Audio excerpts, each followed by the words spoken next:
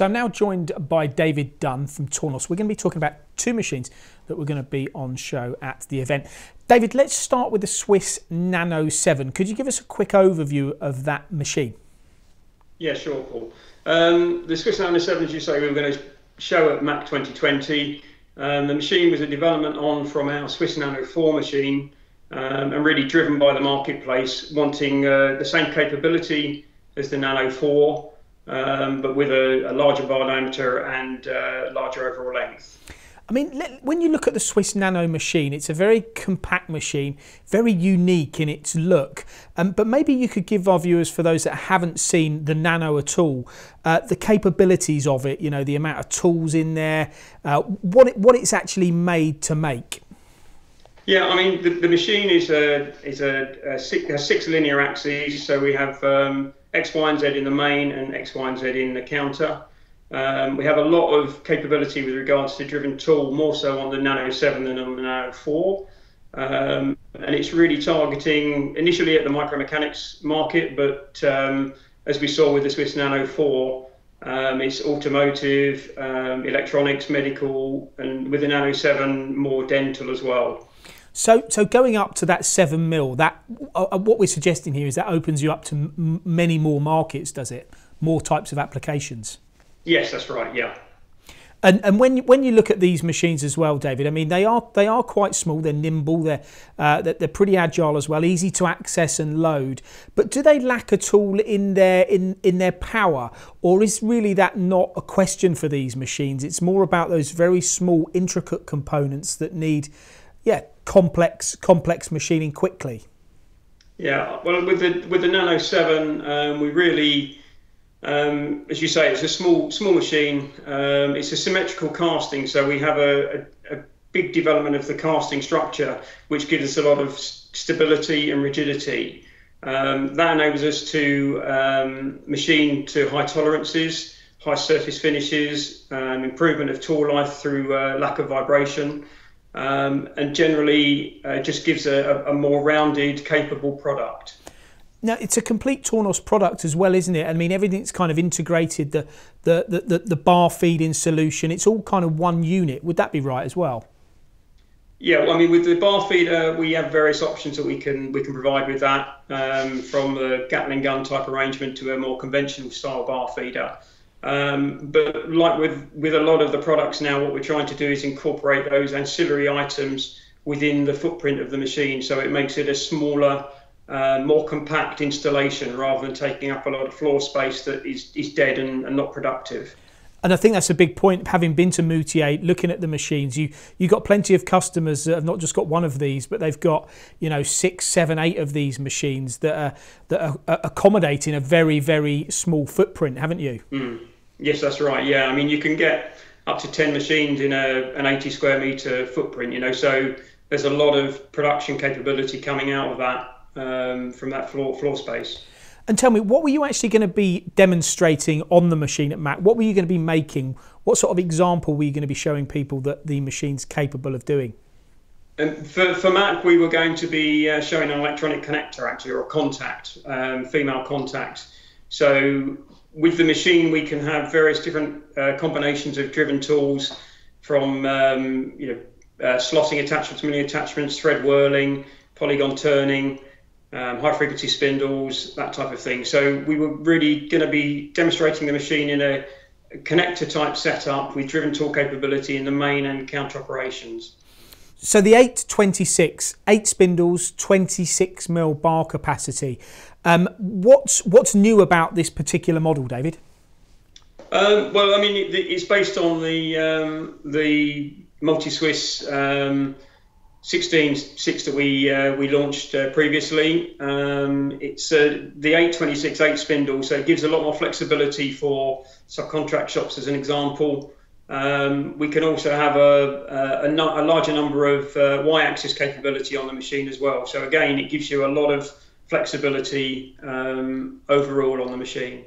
Now, when you look at this sort of technology, and it's true to say we'll put an overlay over the top of the screen. You look at it and you think, my God, there's 8 spindles moving there.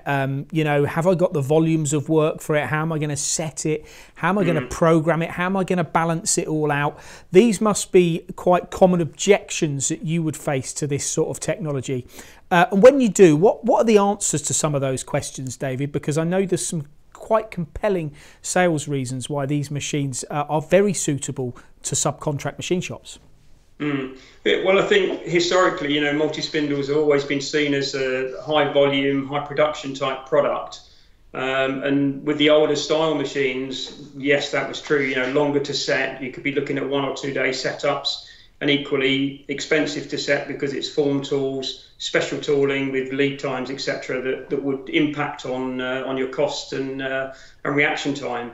With something like the multi-Swiss, we're using standard ISO tooling. It's fully programmable.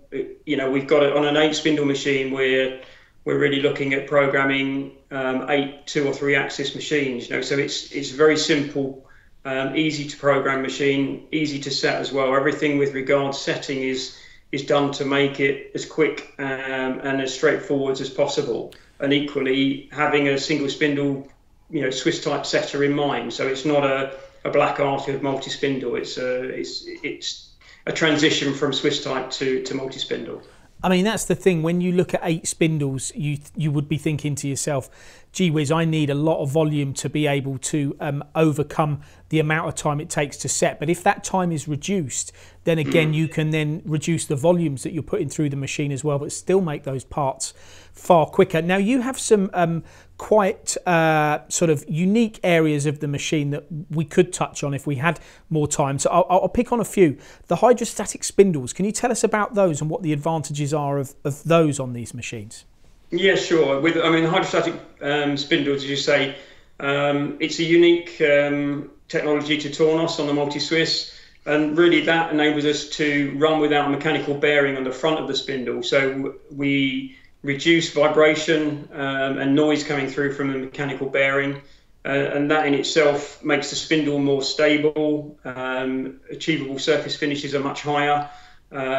Equally, tolerances are much higher as well. You know, and it's a quieter spindle to run as well. You know, so it's a very good technology when you think you've got 8 of those spindles running at potentially 8,000 RPM, depending on the process. And what were you going to be showing on this particular machine? What were you going to be cutting any particular part at the event? This time we weren't actually, no, because of the physical size of the machine. To install a full machine takes up a lot of floor space. So Tornos as a whole now have decided to provide an exhibition machine. So it's the front end of the machine that we can obviously show to customer and explain the technology in more detail. And I think one of the great things about Tornos, David, is having been working with you guys for quite some time, you've got some fabulous marketing material. So if people want to actually see these machines in action doing various types of applications, because there are vast options of the types of parts you can machine, you can provide them with that anyway, can't you? Outside of this piece, anyway. Absolutely, yeah. And you know, we have a fantastic sales tool, Go Tornos, which we can use interactively, so we can demonstrate and explain the machines in great detail to customers. You know, in the current climate, whether that's face to face is not feasible, you can do it via a remote link. Final point from me: connectivity. Was there going to be any discussions or any points for you at MACH about how you're connecting your machines up, like for example your TISYS software and things like that? Were you going to be talking about those? Yeah, I mean, we had planned to have a link to a machine that we would be able to show on our stand. So we will be able to give a real-time representation of the machine in production, any alarms that were displayed, and that type of thing. So it would have been a very good tool to show the customers the connectivity side of TISYS, and obviously we would be able to demonstrate TISYS programming and manipulation on the stand live anyway. Okay, thank you very much for joining us, David, today on the show. Thank you. Tornos Machines. I've been to Moutier quite a few times, and it really is a really tremendous location in the world to go to, but also to their factory to see the machines being made and in operation. But not just there, of course, they're based here in the UK in Colville, where they do have plant there that you can see and operate.